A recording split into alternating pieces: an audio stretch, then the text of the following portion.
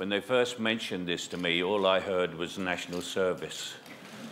And I thought, oh my God, they're bringing it back. I did it myself and it wasn't very good.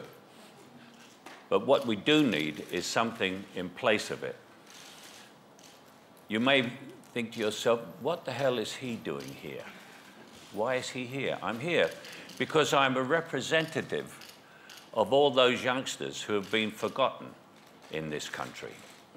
And it was brought home to me. I mean, I come from the Elephant and Castle deprived area, and I was back there a year or so ago making a movie on a council estate with all the villains and everybody, and 3 o'clock in the morning and talking to them.